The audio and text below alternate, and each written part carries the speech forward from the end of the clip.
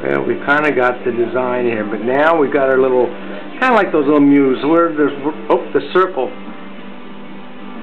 Circles on the circles, but then on the bottoms, what did you put those little mews, like the little tens, stands for tens, right down here.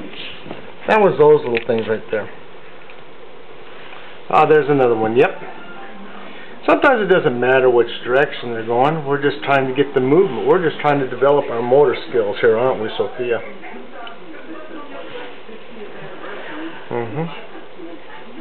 That's good.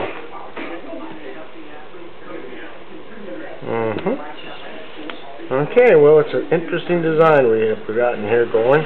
We did learn that inside of a square, excuse me, inside of a circle is a square, and if we go across both points of the square, we get triangles.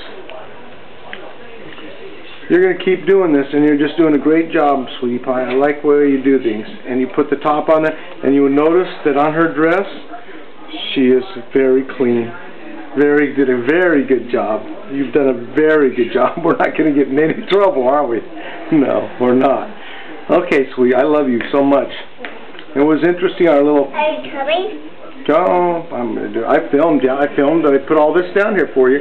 Showed them how you learned that, the mu. Or we can't call it a mu yet because we don't know for sure. Why should we do it? We'll look it up. They all got some. I saw the song.